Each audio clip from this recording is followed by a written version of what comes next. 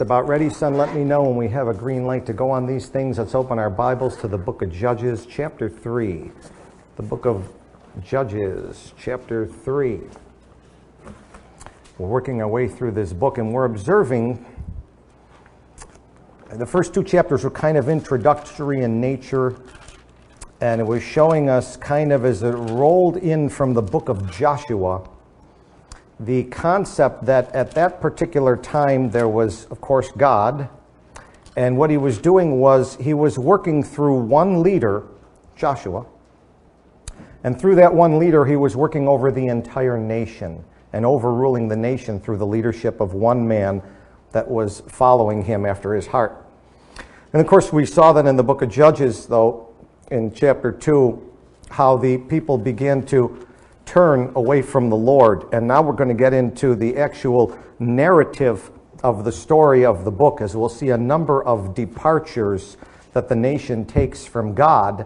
And then, of course, we'll see the goodness of God in raising up a deliverer. But basically what's happening here is what the Lord is doing now is he may raise up a particular judge, but the judge will tend to be not over the whole nation. He'll be over one region of the nation. And so now God is working particularly through one judge over one region. He's no longer particularly working, generally working over one leader over the whole nation. We've come to a point where the nation itself has kind of departed from the Lord. I take you... Keep your finger where you are in Judges there and just jump to the New Testament, because this is the issue that will be happening in a number of places. Go to Hebrews chapter 3. This is kind of what's happening to the folks. I know if you were to study a lot of traditional and even contemporary writing on the church and on the Bible, you would see the word apostasy. And that's pretty much to stepping away from what God has done. But the Lord will describe it this way in his word. Hebrews chapter 3, verse 12. And this is the issue that's happening in the book of Judges. Take heed, brethren, writing to Hebrew people. Take heed, brethren, lest there be in any of you an evil heart of unbelief in departing from the living God. The issue that we're dealing with here, they call it apostasy, but God calls it departure. It's departing from God. It's no longer going toward God. It's being froward and walking away from God and departing from God. You saw that. What was the issue? Departing from the living God. That's the issue. What's happening in Judges, the nation as a whole. Back up a few books to 1 Timothy chapter 4. 1 Timothy chapter 4. This is an age-old problem that the Lord must deal with in his people. He's certainly not dealing with it in lost people. They've never been close to him. But in his own people, in his own children, 1 Timothy chapter 4, looking at verse 1. Now the Spirit speaketh expressly. We used to have a paper in town called the Courier Express, and they would bring that paper to us. Okay, now here's the Spirit speaking expressly, wants to rush that news to us.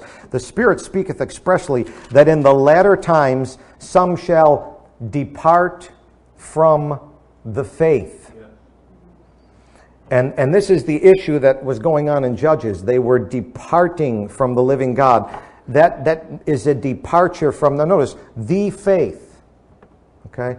There's one God, and there is one faith. There you go. Is that simple? There's one God, the God of Abraham, Isaac, and Jacob. And there is one faith that was once delivered to the saints. Well, they keep writing a new Bible every year. Well, that can't be God at work. Right? God doesn't multiple times deliver his faith unto his saints. Most of the people writing those Bibles, a good number on those committees are unsaved people. So they're not even his saints. When would he commit his word to lost people? Going back to where we're in Judges. So what we're looking at is we're looking at departures from the living God, departures from the faith. And God now will begin in chapter 3 where we will see two departures. Departure number 1 and departure number 2. And we'll see how God deals with it. But just before he gets into the historical narrative of what will happen, he's going to give us a little introduction in verses 1 through 4. Because he still wants to get us on the theme and a little bit of an understanding. And we see God's wisdom here.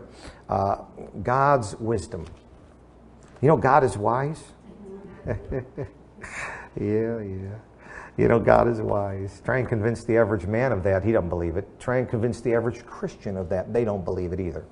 But Paul wants to explain that, the depths of the riches, of the wisdom, and the knowledge of God.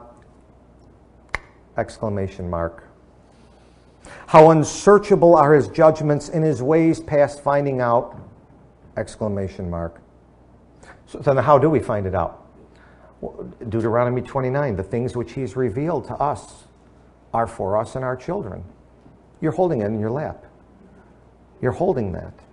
I was telling the young boy at university the other day, a law student, I said, son, here's the truth, son. Here it is. Because he was a bright kid. He was showing me all kinds of scientific evidence that he had from neurobiology, and then he was showing me some philosophical evidence that he had from some Eastern writings. And I said, son, you know, there's only 3 types of knowledge on planet Earth. There's the body of empirical scientific knowledge. It's done by experimentation. We call it a posteriori. Big fancy Latin word, means it comes after we've done an experiment and collected the data. Science. And then I said, then there's another level of knowledge up here. It's called philosophy. It includes psychology and include theology of most religions, not Bible, but theology, but religions around the world. And I said, and that is an exercise of the mind that we call a priori knowledge. That's where you can do a thought experiment and just ruminate on certain things. He said, yeah, I agree with you. There's a lot of that. I said, and son, there's a 3rd type of knowledge. It transcends those 2. It's called revelation. And in the depths and the riches of God, his wisdom and knowledge, his judgments are unsearchable, his ways are past finding out. You can't get them by science and philosophy. That's why you're warned, Timothy. Beware of science, falsely so called. If there's a science that says it can lead you to God, you've been deceived. You cannot find God out by science. Well, I'm just hoping creation science will prove God. It won't. Creation science will prove that God's record and testimony of himself is true, but it won't prove God for you. Philosophy can't prove God, which is why Colossians warns you in chapter 2, beware of philosophy and vain deceit. That won't do it either. But revelation, that will do it. The wisdom of God, he brings it down from above. That's the only way you get it. I said, son, you got to read it and take it by faith. You got to read it and look up, is this true? You know what will happen if you do that? You'll find out it's true. Yeah. It's the heart. It'll communicate with the mind. Judges 3, God's wisdom. Number 1. Now these are the nations which the Lord left. Thank you. These are the nations which the Lord left. Last chapter he told you, verse 21, I also will not henceforth drive out any from before them of the nations which Joshua left when he died. God now is leaving nations. Why? These are the nations which the Lord left to prove Israel by them. Even as many of Israel had not known all the wars of Canaan, only that the generation of the children of Israel might know, to teach them war, at least such as before knew nothing thereof. Now he's going to name you the nations he's leaving, namely the 5 lords of the Philistines. These are the rulers of Ashdod and Gath and the 5 cities up there, and all the Canaanites, and all the Sidonians, and all the Hivites that dwelt in Mount Lebanon, from Mount Baal Hermon unto the entering in of Hamath. And they were to prove Israel by them, to know whether they would hearken unto the commandments of the Lord, which he commanded their fathers by the hand of Moses. What we're seeing here is in verse 1, these are the nations which the Lord left. We're going to see why. But he left them, and it's an evidence of his wisdom. What's happening here? God is manifesting his wisdom. He's actually leaving these nations for their advantage. Can you imagine that? This is actually for the betterment of the people. So what's happening here is God is permitting these nations. He could have cleared them out. You know, God could wipe them out in a moment's time. Easily. He could wipe them out by a thought. He could wipe them out by twinkling his nose. He could wipe them out by sending down arrows of lightning. He could send legions of angels. He could send down hailstorms. He could do earthquakes. He could open the ground up and have them sucked right in. He could do anything he wanted. He could use a flood again. But he leaves them there as a manifestation of his wisdom. And they're actually for the advantage of the people, his people. Now you say, why would you do that? Well, the reason he does it is, I'll show you a number of reasons, one of which is just as a matter of manifesting his judgment and justice for their frowardness. You know, the greatest psalm in the Bible, you know, to me that I really like is that long one, Psalm 119. You ever read that psalm? It's all about the Word of God. It's all about the Word of God. I don't know who wrote it. Many people think David wrote it. It's anonymous. It's not actually, does not record who wrote it. I don't know if Asaph wrote it or one of the sons of Korah wrote it. I don't know if Moses wrote it. I don't know who wrote it. But all through there it talks about the Word of God. Oh, I cried unto thee, I shall keep thy testimonies. I esteem thy precepts concerning all things to be right. The entrance of thy words giveth light. I hate vain thoughts, but thy law do I love. He goes all through this talking about the Word, talking about the Word, talking about the Word. And then you know how he ends it? You know the last verse of that psalm? Here's a guy been talking, he's just been bragging on the Word of God for 175 verses. You see the last thing he writes? Look how he closes that psalm. Look at the last verse, Psalm 176. I have gone astray like lost sheep. Seek thy servant, for I do not forget thy commandments. Excuse me? All right, which one of you has not gone astray like a lost sheep? You do love the Lord, don't you? Yes. You do even theoretically love his book, don't you? Yes. Have you gone astray? Yes. Okay, we all do. The Lord understands that. He's been around longer than we have. Yes. So you know what he does? In a manifestation of his judgment, he leaves nations around to prove us for our advantage. Because he knows we tend to go astray. So he has a few things out there to kind of hedge us in. Amen. That's for our advantage, folks. That's why there's Canaanites on this side and Hittites on that side and Perizzites on that side to say you don't want to go out there. It's scary. Amen. Stay in where it's safe. Amen. That's good. Yeah. That's the goodness of God. Another reason he does it is he does it so that we would know some hardship. We need to know hardship. We can't afford to be lying back on our ivory beds in luxury, watching TV and eating potato chips. I mean, the Jews couldn't do that, and neither can the Christians. I mean, he says in 2 Timothy, you know the verse, chapter 2. I remember one day we were out door knocking, and it was a bitter January day. And we were walking in this one region way out there in farming community, and we're walking down these long farming roads, and the wind was howling across the plains. It wasn't Oklahoma, folks. It wasn't Kansas. And it was cold, and it was bitter cold, and my fingers were cold, and my toes were cold. And my partner said, 2 Timothy 2:3, therefore endure hardness as a good soldier of Jesus Christ. Yeah. That's right. That's right. Why? We're in a battle. So he left those nations so that they could endure hardness. He left those nations so that Israel would reproduce and breed soldiers. Israel must needs breed soldiers. If you lived on an island, you'd need to breed mariners, right? I mean, you just need to. God says, my people need to be soldiers, so let me leave some testing grounds to breed them into men of God that will stand and fight for the truth. Fight the good fight of faith. I need some men that will stand, and doing all they will continue to stand. I don't need men to sit down and point with their fingers. So he's breeding those folks. He's trying to do that with us too.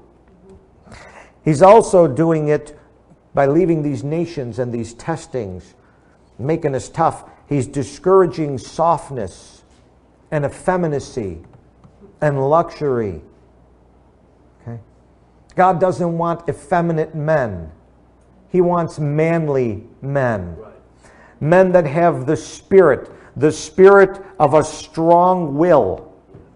He doesn't need a strong body. He needs a strong inner man with a strong spirit and a strong will that will stand up to the winds of false doctrine and the swirling winds of discontent around us and the lies that work against the truth. Lies are aimed against the truth. Will you stand in the battle? You don't let the newspaper do your thinking for you. You don't let the television do your thinking for you. You don't let the radio do your thinking for you. Men don't take their marching orders from any other playbook other than this one right here. Amen. I laugh at newspaper, radio, and TV reports. Are you kidding? You can't be effeminate of mind or effeminate of spirit or luxurious or soft. Hardness is what he's doing, and he left them there purposely to prove them and to try them. Is that going on in the modern church today? Is that the kind of stuff you hear when you go to church? Are you getting toughened up? Oh, comfort me, comfort me. I will comfort you. You know what the word comfort means? It's a compound word. C-O-M, com, with. With what? Fort. Forts. A fort is strong. It's to put a strengthful fort, a fortress inside of you. A strong mind and a strong heart and a strong shield and a strong sword. That's what he wants to do. We think of it like being petted. But that's not how God means it. Now, I know there's a dual meaning to it, and there is a little bit of comforting that way. But really, that comforter is to put strength in you for the battle. And God leaves these things here. He's leaving these nations to learn discipline. Discipline. You can't be a success without unless you're so incredibly gifted. Even in the NFL nowadays, brother, even a talented player in the NFL with great talent won't make it unless he disciplines himself.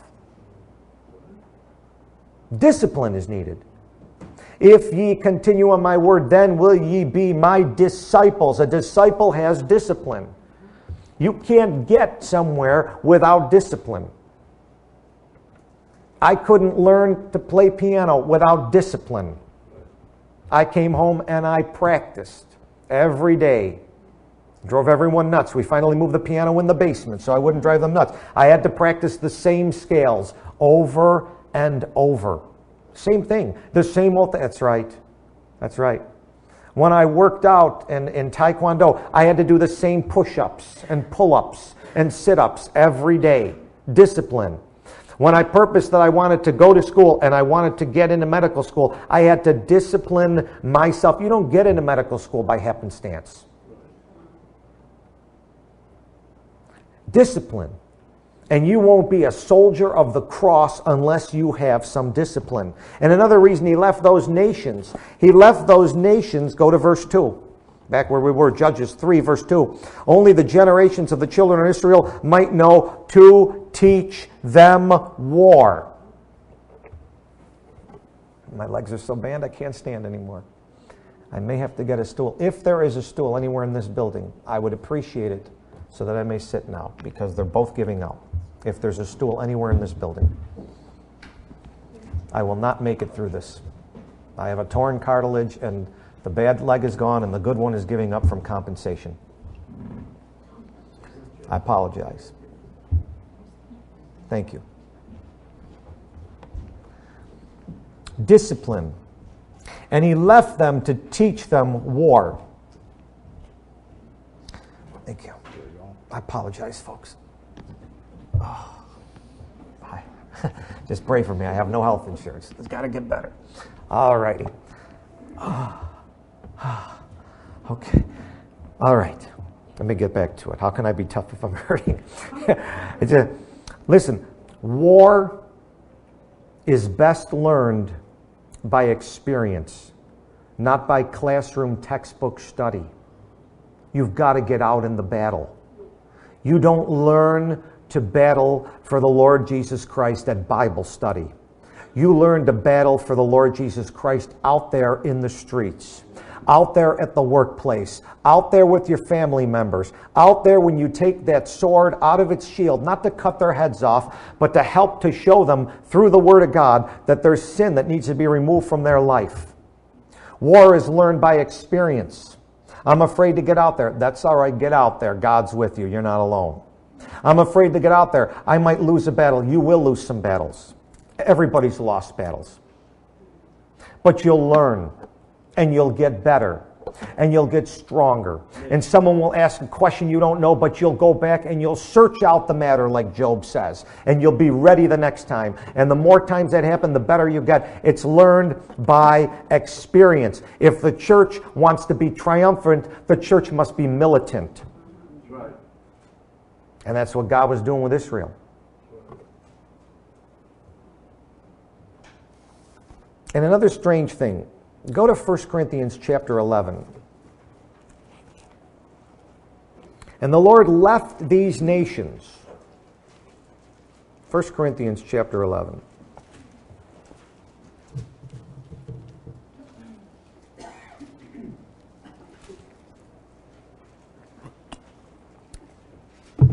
Okay. 1 Corinthians chapter 11, and look carefully at verse 19. For there must be also heresies among you, that they which are approved may be made manifest unto you. God allows heresies around us. Those are the Canaanites and the Hittites. Why didn't God take the heresy away? Why doesn't God get rid of the Worldwide Church of God? Why doesn't God get rid of the Jehovah's Witnesses? Why doesn't he get rid of the Mormons? Why doesn't he get rid of the water dog Church of Christ people? Why doesn't he get rid of all that stuff? He leaves those heresies to try you so that those may be manifest around you. You'll know an enemy from the truth. He'll leave some problems in your life to toughen you up, Christian. Hey, so I can't do that. Hey, welcome to Christianity. You know who can? Jesus Christ. Amen. You let him live in you. You let him live through you, and you can do these things. You try and do it without him. In your strength, you can do nothing. But you can do all things through Christ, which will strengthen you. So the first thing, before we even get into the first narrative of this chapter, God wants to show his wisdom. Back where we are in Judges chapter 3, he says, I left these nations to prove them, only that the generations of the children of Israel might know to teach them war. At the least, such as before knew nothing thereof. Listen, folks, we don't know the battle of what it was like at the time of the bringing forth of the Bible through the dark ages of Romanism. That was their battle. So what's God going to do? He say, well, now that I have the battle for them, and I've won that, and they have the Bible, and they have a printed Bible, I'll just leave them with nothing to do. No, I need to leave something for you so you can do something too. He's not expecting you to fight the battle of 100 years ago or 200 years ago. He's got one for you today and tomorrow to toughen you up. So you'll know hardship, so you can be bred as a soldier, so you can learn discipline, and so you can learn it by experience, not by sitting in on a Thursday night Bible study, which is a good thing to do, because it is good to have the right marching orders before you go out there.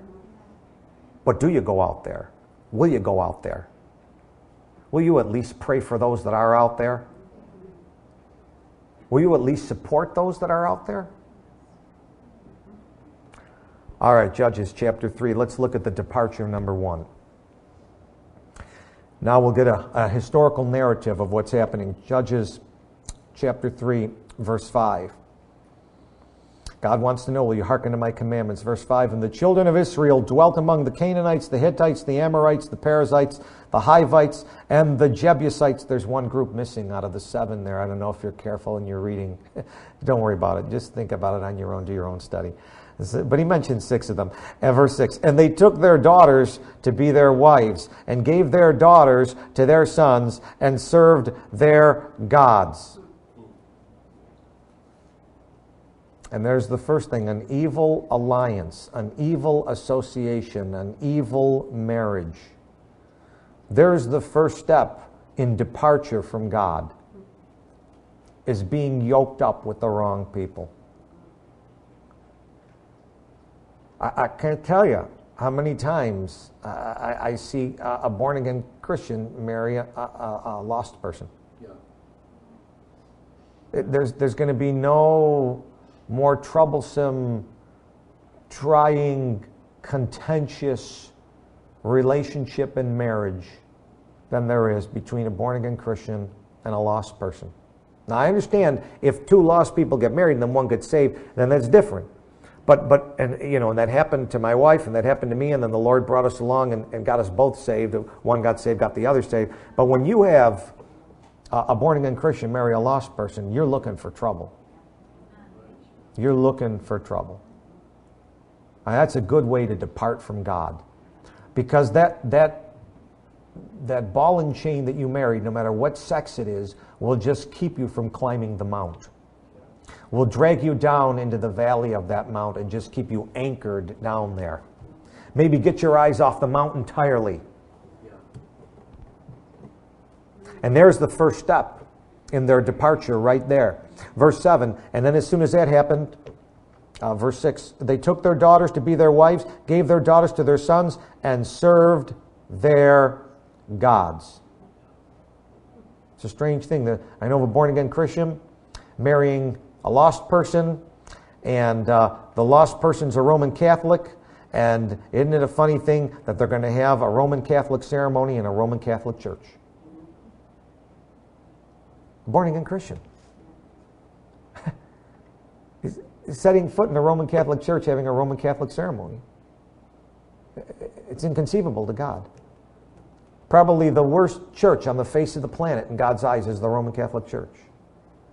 I mean, sends people to hell with the name of Jesus Christ on their lips.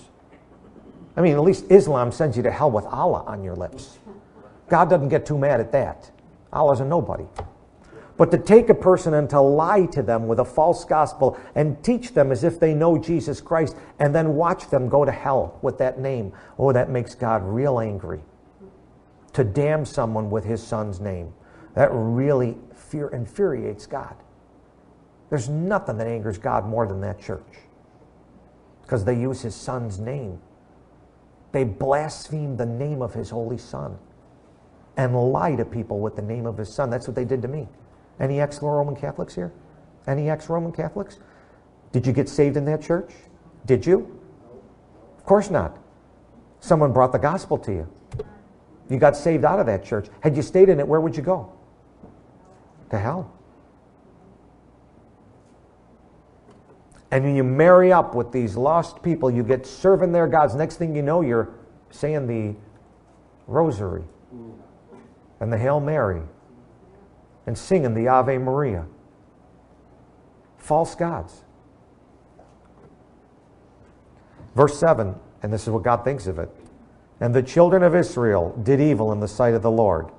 And the children of Christendom did evil in the sight of the Lord. You know what Christendom is? You have any idea what Christendom is?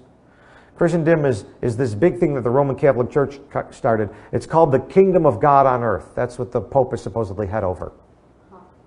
He's the head over Christendom. That's the kingdom of God on earth. He supposedly is, what do they call him? The vicar of Christ. He's the one that sits in the chair and tells everyone what God wants. Christendom. And it includes Roman Catholicism and Anglicanism and this monstrosity here, Presbyterianism. This is a letter from the Presbyterian Church. Dear Westminster members and friends, we're writing to inform you on October 2nd we will have a marriage ceremony for a same-sex couple at our church. This is a wonderful ceremony for a couple who love each other and feel called by God to spend the rest of their lives together. They'll make a public commitment one to another. It talks about how they've been Presbyterians in exile, but now the long-standing opposition of the Presbyterian Church of same-sex marriage has now been put aside, and we now welcome them. No scripture, no anything. Just the putrid, sick writings of defiled, unrighteous, unholy minds. Verse 7, and the children of Israel did evil in the sight of the Lord. They forgot the Lord their God. They served Baalim and the groves. Baal is a false god, and Baalim are many false gods. You can serve Mary, you can serve St. Christopher, you can serve St. Thomas, St. Jude, you can serve the same-sex couples, you can serve anything you want. You can serve booze. That's a good God, right? Get you drunk, get those spirits in you. But that's how you forget the Lord God. And verse 8, therefore the anger of the Lord was hot. God getting angry, breaking out into a sweat. His temperature is boiling. Someone you want to get angry, do you? And the Lord God was hot against Israel. And he sold them into the hand of Cushan-Rishathaim, the king of Mesopotamia, and the children of Israel served Cushan-Rishathaim 8 years. Cushan-Rishathaim. Cushan means black. And Rishathaim means iniquity. And it's the blackness of iniquity that comes out in Mesopotamia. Mesopotamia, now geographically, Mesopotamia was off to the east. Woe to them that replenish themselves from the east. And way out to the east, from a historical standpoint, this man was a man that wanted to expand his dominion, and he began moving westward across the regions, came into the land of Gilead, crossed the Jordan River, and began working himself into Israel. Look, that's a long trek. God could easily have wearied him out, but God let him maintain his strength so he could come in and spank his kids. And he lets the blackness of iniquity come in. If we want to forsake God, he will let the black spiritual thoughts of the enemy come into us. If we are willing to forsake him. If we're willing to walk away from God, we're saying, I don't need your hand of protection. I do not need your light. I can make it on my own in this world. God says, you will go out in the dark, with a blackness of iniquity will overtake you, and I will permit it to overtake you. And you will hear about born-again Christians, goofy born-again Christians who are so far from God that they're dabbling in the occult and seances and the spirit world and tarot readings and crystal balls and believing things like this. Say, I don't believe that's so. I have articles at home. They have a Christian Psychic Association. It was founded in the mid-90s. And the Lord permits this because they've wandered away from his hand of protection. And the Lord was hot with anger. And the children of Israel, end of verse 8, they served Cushan-Rishathaim 8 years. Verse 9, and when the children of Israel cried unto the Lord, it's interesting. Now, wait a second. Let's stop for a minute. Wait a second. Let me see. We just married some heathen. We just learned to go to the groves of those heathen. We've just learned to bow to the idols of those heathen. We've made merry with those, M-E-R-R-Y, not the other one. We've made merry with the heathen. We've drank their drink offerings, which coincidentally had a little ETOH in it. You know what that is? That's ethanol. A little bit of hooch in there. Much better than grape juice, okay, for the lost man. And we've been doing all this and making merry with these heathens. And now all of a sudden, I'm under siege from this man from the east. And I'm in trouble. Why aren't you crying to the very idols that you've been bowing down to? Why don't your idols deliver you? Isn't that curious? When the good times roll and the spirits are flying and we're out there doing our own thing and living it up and eating and drinking and being merry and everything's going fine and ignoring God and forsaking God, and then all of a sudden we get in trouble and we cry out to God. Isn't that curious? Does that make sense? Shouldn't we go to the very people we've been carousing with? How would you respond if you were God? We're just thinking here. How would you respond if you were God and you just watched your kids flip the bird at you, go their way, do what they want, get involved with all kinds of iniquity and wickedness that you warned them not to, and then get themselves all tangled up in a tar pit with spider webs and all kinds of problems, and then they cry to you? Now we see the goodness of God. Oh, our God is good. Our God is the God of second, third, fourth, fifth, sixth, seventh. How many chances? Oh, 7 times 70, Jesus says. 7 times 70. You know, he does obey what he says. He does believe his own words. And when the children of Israel, verse 9, cried unto the Lord raised up a deliverer to the children of Israel. Amen. My people need help, and I'll give them a deliverer. You're out there in the midst of the sin and the blackness of iniquity that you put yourself in by walking away from the hand of God, and you cry out, and lo and behold, along comes a messenger, an angel of God, someone that meets you right where you are to help pick you up, read some Bible with you, pour in the balm of Gilead, bring you back to church, and clean you up. Boy, is that good? Yeah. You ever been there? You ever been helped? And here comes the Lord. Here he comes raising up a deliverer. He raises up this particular deliverer at this time from a historical standpoint. The deliverer is a man named Othniel, the son of Kenaz, Caleb's younger brother. Othniel is from the tribe of Judah. The first deliverer that God raises up is a son of Judah. Judah was the strong tribe. Judah was the largest tribe. It was the most powerful tribe. It was the lion-like tribe. And Othniel means the powerful one.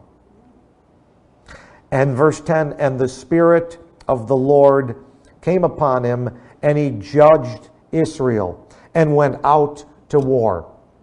He judged Israel. He called out and he said, folks, what we're doing is wrong. Folks, this is injustice. Folks, God doesn't want us here. Folks, God wants us to win this battle and get back to the place where he wants us. And the Spirit of the Lord gave him strength, and he went out to war. It's a battle. It's a spiritual battle to bring someone back that's fallen into sin. Galatians chapter 6 tells us, verse 1, brethren, if a man be overtaken in a fault, there were the children of Israel, overtaken in their own fault. It was their fault. You get into sin, guess whose fault it is? It's not your wife's fault. It's not your husband's fault. It's not your boss's fault. It's not your kid's fault. Not the relative's fault. It's your fault. You get into sin, it's your fault. I get into sin, it's my fault. We get into that fault. Someone sees us. We cry out. God sends someone. Ye which are spiritual, restore such a one. God will send spiritual ones to restore. Now the amazing thing about the one that does the restoration process, on one hand, he's got the sword and he's fighting the enemy. On the other hand, he has the balm of Gilead, and he's meekly ministering to the one that's wounded. It's quite an interesting balance that God does there. You know, it's like that old skit about the guy that was half man and half woman on one side and real tender on the other. And that's the way it works. There's meekness to the one that's wounded. And there's the battle of the might of someone taking up the shield of faith and the sword against the enemy and shooing them away. Ye which are spiritual, restore such a one in the spirit of meekness, considering thyself, lest thou also be tempted. Othniel went out there as a strong, powerful one to make war against the enemy, not against the one that was wounded. Interesting. Sometimes we go up and beat up our brother when he's down. The way of transgression is hard. Yeah, I figured that out. That's why I'm trying to get out of here. That's why I'm calling for help.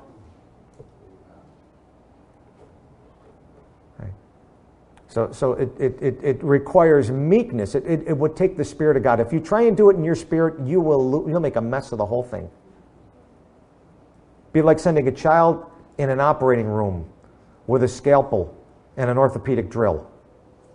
A 5-year-old. Patient's asleep. You may now begin.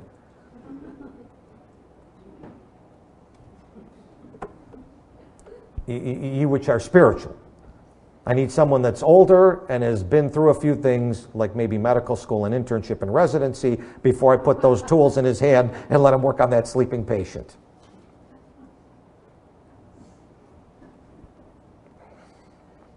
You've been there.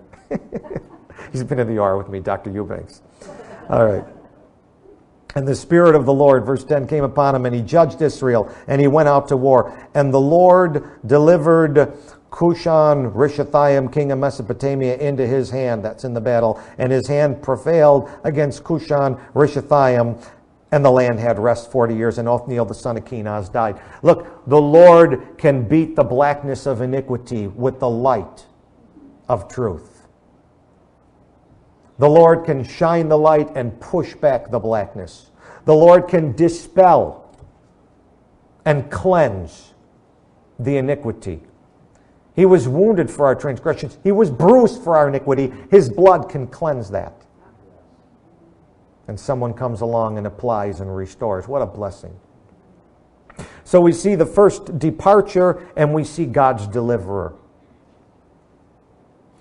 Now the next one in the same chapter, after 40 years of rest, verse 12, and the children of Israel did evil again in the sight of the Lord. And we're going to see the hoop of history and the roller coaster of repentance and unrepentance and backsliding as we just go down and down and merrily round and round in the book of the Judges. And they did evil again in the sight of the Lord. And how's the Lord deal with it? And the Lord strengthened Eglon, the king of Moab, against Israel. Why? Because they had done evil in the sight of the Lord. Eglon, I'm trying to remember that the name Eglon means chariot. Chariot. And I remember Pharaoh had those chariots, and the chariots were weapons of war. It's pretty much defined in Psalm 46, I think verses 8 and 9. And the chariots come forth. And now he's bringing the artillery against the Christian. He's bringing the mechanization against. In other words, the blackness of iniquity was an inner thing. Now we're bringing some outer attacks against the Christian. The Lord's going to work inward in the spirit. He also has to work on the body. The Lord wants to sanctify the spirit and, the best he can, that body.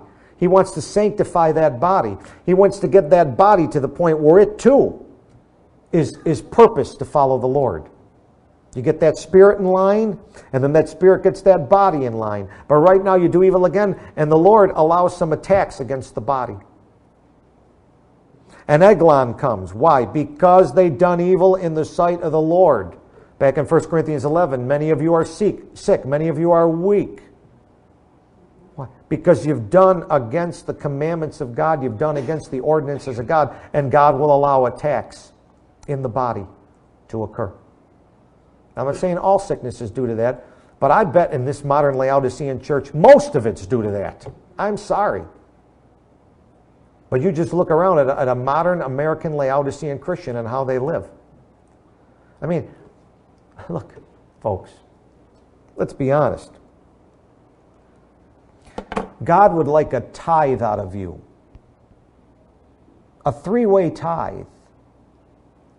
A tithe of your time.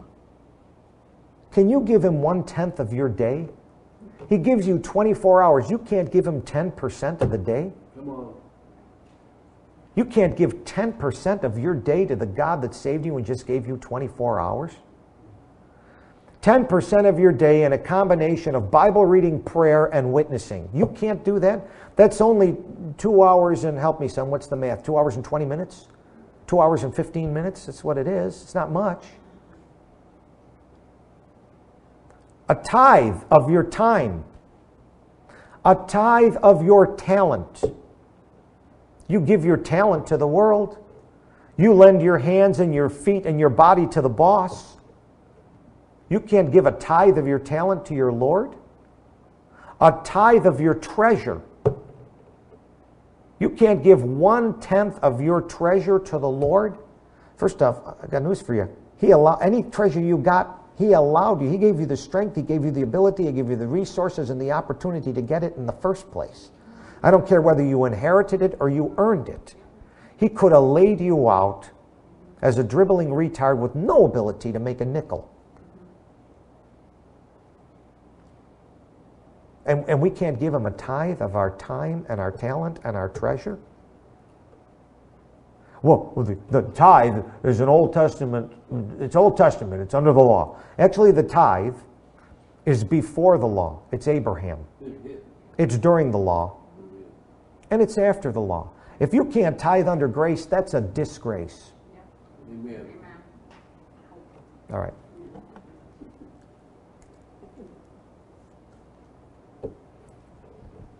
They had done evil, and so the Lord brought the enemy against them. They got financial problems, do you? I wonder why. Anyways, verse 13. And he gathered unto him, this is Eglon, the king of Moab, the children of Ammon and Amalek. He didn't come alone. He brought 2 more compatriots with him, 2 more warriors with him. He tripled up on the size of the battle and went and smote Israel and possessed the city of the palm trees. Now that's Jericho. That's right across the border of Jordan, not far from Jerusalem. I mean, he's making a strategic outpost right there where he is prepared to make a move on the capital city. Verse 14. So the children of Israel served Eglon, king of Moab, 18 years. 18 years. The last time the duration was 8 years. Now it's 18 years. What's that mean? Sin is going to take you further than you want to go. It's going to keep you longer than you want to stay. It's going to cost more than you want to pay. And you'll see this, how the bondage gets longer and harder. Why? Because you have the knowledge of God. You know your master's will. You're without excuse. Now, if you're brand new in the faith, I understand. But if you've been around the block a few times, you've been saved longer than 3 years, you know a fair amount, unless you've been hiding out of church. Same with this nation right here. Verse 15, but when the children of Israel cried unto the Lord raised them up a deliverer. God is good. This is going to happen time and time and time again. And the Lord is good. And he raised up a deliverer. This one is Ehud, the son of Gera, a Benjamite, a man left-handed. Now, I just want to clue you in on something. I don't know if you've ever read the book of Judges before. You've ever read that book? If you ever read the book of Judges, there's going to be a number of stories of departure in the book. We're looking at the second departure here. They pretty much run through about 7 periods of departure, ending with Samson. And then after Samson, can't remember what chapter it is. I think it might be chapter 17. If I make sure I got it right. Chapter 17 and 18, there's a story about a man of Mount Ephraim named Micah. There's a story there. And then chapter 19 and 20 and 21, There's that awful story about the Sodomites in that one region of Benjamin that caused a terrible civil war to occur, where that one harlot is chopped up in pieces and all the nation gets together and they fight against the Benjamites. Now those two stories occurred before what I'm reading to you here. Okay, I told you the book is not chronological. So when I get to this Benjamite right here, when you finish reading that story about the civil war against Benjamin, they had killed all but 600 Benjamites. Benjamin had been practically wiped out. There was only 600 of them left. So the first deliverer was from the biggest tribe, and the second deliverer is from the smallest tribe. Why? Because God can win with great or small if they'll submit to His hand. Well, if someone's really in trouble, only a pastor, one of the leaders, can win him back and help him back. No, if you're a faithful, Bible-reading, praying Christian that is spiritual, God can take a small thing and use to deliver someone that's in trouble. We can all get in the battle. It's not just the leaders out on the front lines. It's the people all the way back. Sometimes the spy gets in the camp and the leaders are out there fighting, and there's a couple of whacks back at the base, women, and they fight the battle and they win. God can use someone that's small in winning a battle. God can win with great or small. It's God that's going to win. Will you just submit and yield? So let's see how this battle goes here. He raises up this man named Ehud. Ehud, his name means strong. Even though he's small, he was strong. His strength is in the Lord. This man is a man left-handed. God's going to take advantage of this because most people are right-handed. God's going to use him in an area where you think he couldn't win, and the average person would look at him and says he has a weakness. He's a left-handed man. He's not as talented as a right-handed man. He doesn't have the skills of a right-handed man, and God's going to take this apparently small man from a small tribe, and He's going to give him strength and win him a battle. And by him, the children of Israel sent a present under Eglon, the king of Moab. So here they are, and this guy is reigning in his place of the city of palm trees, and he's probably exacted a taxation. And people had to come and bring the tax to him. And one day, a contingent comes led by this man named Ehud, the Benjamites. There's only a few of us left, and we're going to bring our taxation to you with a little bit of a present too. Now, Ehud, verse 16, made him a dagger, which had 2 edges of a cubit length. And he did gird it under his raiment upon his right thigh. And he brought the present unto Eglon, the king of Moab. And Eglon was a very fat man. Now this is going to be a cloak and dagger story right here, folks. Okay, just like they have these spy movies. And he doesn't have his big sword. He's got this little dagger. And usually the sword was over here on this side because right-handed men had it on the left side. He's got this little thing hidden on the right side. No one would even expect to search him there. He got right down the pat down as he went through security. And he's got that little thing hidden on the wrong side, that little 1 cubit dagger there. And there's the king just sitting luxuriously on his big throne and just eating a little bit of fried grease and grits and things like that. And verse 18, and when he had made an end to offer the present and the contingent, here's our present king, and we're so thankful. We've enjoyed much liberty with you as the king, and we're so thankful you're watching out for us, and you're a great king, and you flatter him, and you butter him up a little bit just before the kill, and you tell him how wonderful it is. And he sent away the people that bear the present. He says, I have a very special present for the king. I'm going to send the rest of my people away. And that lets the king's guard down, saying it's just one man alone. I mean, if he wanted to overtake me, he doesn't even have his bodyguards anymore. He doesn't have his soldiers with him. Everyone's been sent out, and there's just this one man alone. Verse 19, but he, let me see, is that where I was? Verse 18, and when he had made an end to offer the present, he sent away the people that bear the present, but he himself turned again from the quarries that were by Gilgal.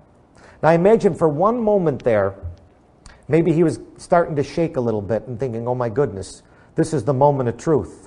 You know, when Michael Corleone's with the Turk there, and now this is the moment. He's got to do that thing, and he's thinking about it. He says, I got to go to the bathroom quickly. And so he turns out there by Gilgal, and he looks out there over those quarries. Now, you know what's out there in the quarries of Gilgal? The idols that had been built by this king. The very groves and the idols that his people were bowing down to. And as he looked at that wickedness and he began to hate evil, it strengthened his spirit and said, I'm on a mission here. I can't give up now.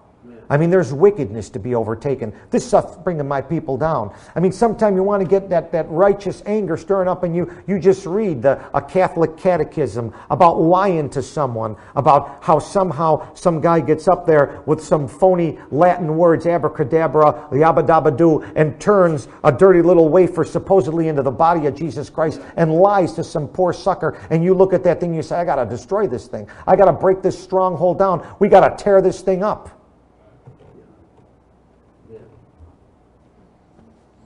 And he turned from those quarries at Gilgal, verse 19, and he said, King, I have a secret errand unto thee, O king. And the king said, keep silence. I want to hear this. He's got a present for me, and it's a secret. I love to hear secrets. Maybe he's going to tell me about some uprising that's up against me. Maybe he's going to come into the confessional booth and tell me something. Bless me, Father, for I have sinned. And he's just sitting there waiting. And Ehud came unto him. He was sitting in his summer parlor, just sitting out there like Jesus talked about that man in Luke chapter 12. And he said, I got this man, and this man had many goods and many fruits. He said, I'm going to build bigger and greater barns. Soul, I have much goods laid up for many years in my summer parlor. I'll take ease, I'll drink, I'll eat, and I'll be merry. And he's just sitting there relaxed and just fat and waiting for the kill. And then Ehud said, I have a message from God unto thee, verse 20. And he arose out of his seat. Isn't that interesting? He arose out of his seat. You see, this is God about to do judgment through this man to this wicked king. You want to know when God speaks judgment to you, you stand on your feet, no matter who you are. And one day everyone will stand before the judgment seat of God. No one will be sitting in a summer chair before God. They'll be standing. God will be on the throne. Stand up. Zechariah 14, verse 4. Real picture of the judgment there. In Zechariah chapter 14 and in verse 4. And he shall stand on his feet on the Mount of Olives, and he's going to have these people stand before them in verse 12, and it'll be the plague wherewith the Lord will smite all the people that fought against Jerusalem. Their flesh shall consume away while they stand upon their feet. Their eyes shall consume away in their holes, and their tongue shall consume away out of their mouth. Stand when God gives the judgment message to all people. Going to stand that man right up. And this man stood up, and Ehud took that left hand, and he took that dagger from his right thigh, and he thrust it into the belly, and the haft went in after the blade, and the fat closed upon the blade so that he could not draw the dagger out of that belly, and the dirt came out. That's Deuteronomy 23, 12 through 14, Isaiah 57, verse 20. It's a little medical fact. I don't know if you're aware of that. But when people die unexpectedly, all of a sudden their bowels release and the rectum releases and the dirt comes out. And that's a real mess with a fat guy like that. Now that little blade that he had, it's curious that he had this dagger, verse 16. This little dagger had 2 edges, and it was a cubit long. You know what that's a picture of? Remember, he used it with his left hand? You remember what Jesus said? He said, cast the net on the right side of the boat. And I've taught you what that means. You hold your Bible in your hands. What's in the left hand? What's in the right when it's open? The Old Testament's in the left. The New Testament's on the right. You want to cast a net to draw someone to catch them, you use the right side, you use the gospel. God wasn't trying to catch this guy to save him. God was going to judge this guy. He pulled the dagger. He pulled the law out of the left side. He took that law and he stabbed him right through for breaking the law of God. It's a ministration of death. That's what it is. It's on the left hand. Folks, the ministration of death is for the enemy. The average lost man is not your enemy. The lost ruler is your enemy. The ruler of spiritual wickedness in high places. The sons of the devil are your enemy. Lost people are not sons of the devil. They're sons of Adam. Religious leaders, John 8:44, are sons of the devil. You get a chance to have a nice meeting with the Pope one day. And that's an opportunity to take the left hand and tell him from Exodus chapter 20, this is the dagger you'd give the Pope. This is what you do to men like that. Exodus chapter 20. And God spake all these words, Mr. Pope. I am the Lord thy God. There is no vicarious philei die on earth. I am the Lord thy God. Verse 3, Pope, thou shalt have no other gods before me. Take the fish hat off. Throw the wafers down. Thou shalt not make unto thee any graven image. What are these things around here, Mr. Pope? Or any likeness of anything that's in heaven above, or that's in earth beneath, or that's in the water under the earth. Thou shalt not bow down thyself unto them. I got pictures of you bowing down, kissing a statue. Nor serve them. For I, the Lord thy God, am a jealous God, visiting the iniquity of the fathers upon the children unto the third and the fourth generation of them that hate me. Mr. Pope, you hate the God of the Bible. Have a nice day. That's how you deal with them. And you walk out. And you let that fat cash cow that sits in the Vatican with his billions of dollars slump in his summer chair and think about that for a while. That's how you handle a meeting like that. That's what Billy Graham should have done when he met the Pope. Right. Instead of kissing his finger and saying, we're brethren. That's right. Yeah. Amen. All right. Verse 23, then Ehud went forth through the porch and shut the doors of the parlor upon him and locked them. And as he was gone out, the servants came. And when they saw that, behold, the doors of the parlor were locked, they said, oh, surely he covers his feet in the summer chamber. In other words, he's taken another nap. The fat guy overate and fell asleep. Too much turkey, too much tryptophan. Going to watch a few ball games. And they sat outside, and they tarried till they were ashamed. And somebody said, what are we doing? We're getting paid to be his bodyguard. It's been 3-4 hours now. We're supposed to be standing around him. Behold, they opened not the doors of the parlor. He opened not the doors. That's the king. Therefore they took a key and opened them, and behold, their Lord was fallen down dead on the earth. And Ehud escaped while they tarried, and passed beyond the quarries, and escaped into Seroth. And it came to pass, when he was come, he blew a trumpet in the mountain of Ephraim, and the children of Israel went down with him from the mount, and he before them. Remember, he's from a very small tribe. He's only got about 500 brethren, but Ephraim has 20,000 men of war. And he blows that trumpet, and here come the Ephraimites to fight with him. And he said, follow after me, for the Lord hath delivered your enemies, the Moabites, into your hands. And they went down and took the fords of Jordan from Moab, and suffered not a man to pass over. And they slew of Moab at that time 10,000 men, all lusty, all men of valor. There escaped not a man. And so Moab was subdued under the hand of Israel, and the land had rest 80 years. Those Moabites were men of valor, but they were lusty. You know one of the problems with a lost soldier? Too much booze and too many broads. That's the truth. That's just the outright truth. Too much wine, too many women. Too much alcohol, too much adultery. A real soldier has discipline. A real soldier has discipline. He fights the battle, and afterwards he has a Coke or a Pepsi, and then he prays, thanks the Lord for the victory, and reads his Bible and gets ready for the next battle. Has a glass of grape juice. It's sad. It's sad the way lost men fight, and they lose. It perverts their mind. It perverts judgment. And we see this battle here. And you know, this second departure, and Eglon, the fat man, took over. It took a cloak and dagger story, but folks, you know what you got to do? You got to kill the fat man. Yeah. You got to kill the fat man. Fat man may not be the Pope.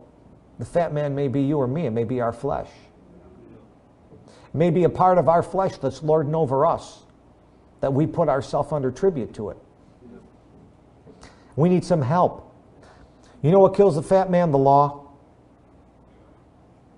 That puts the flesh to death. That's like the nails and the daggers that will settle that thing down. Christian, we're not beyond the law. We're supposed to fulfill the law. Say, I don't want to do it openly. Make it a cloak and dagger story. Do it in your own bedroom. Do it in your own closet with God. You need some help? Get the Jubilee trumpet and call the Ephraimites. Get some prayer partners with you. That battle can be won. God never loses a battle. Departure from the living God and departure from the faith loses battles. Verse 31, and the story ends very quickly, and after him was Shamgar, the son of Anath, which slew of the Philistines 600 men with an ox goad. And he also delivered Israel. Shamgar means the cupbearer. Now it's interesting. Real quick, go to Judges chapter 5 and watch verse 6. Real quick, you'll see his name mentioned again.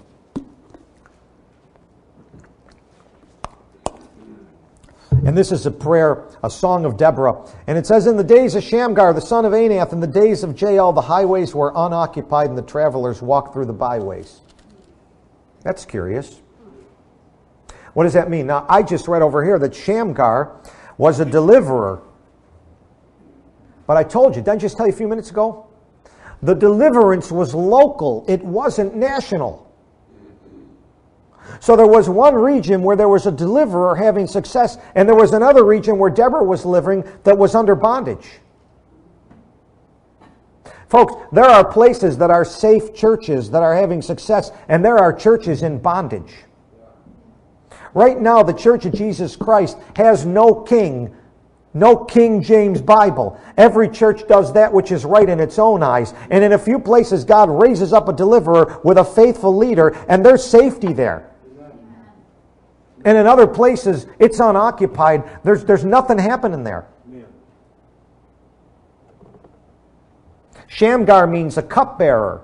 His father, Anath, means a granting an answer. His father probably prayed, Lord, raise up a deliverer to my region. Lord, raise up a deliverer to our region. Lord, and God says, I'll answer that. I'll make one of your boys a preacher. I'll make him faithful. I'll let him raise up a church. That'll be safe. Departure from the faith results in departure from the living God. If you've departed, you know what you do? You cry unto God. He'll deliver you. He'll raise up a deliverer. He'll put you in a place where there's a Shamgar, a cupbearer, that bears the Lord's cup in truth. And give you a place where it's safe. God is good. Praise the Lord. Next week we'll look at Deborah and Barak and start looking at the chapters of another departure and another deliverance. Let's pray. Father, thank you for the goodness of our God. Help us, Lord. Lord, help us when the blackness of iniquity comes our way, of the inner spirit, and the summer parlor of laziness and fatness comes upon us, Lord. Help us to be delivered from those things. Thank you for being faithful and raising a deliverer when we cry.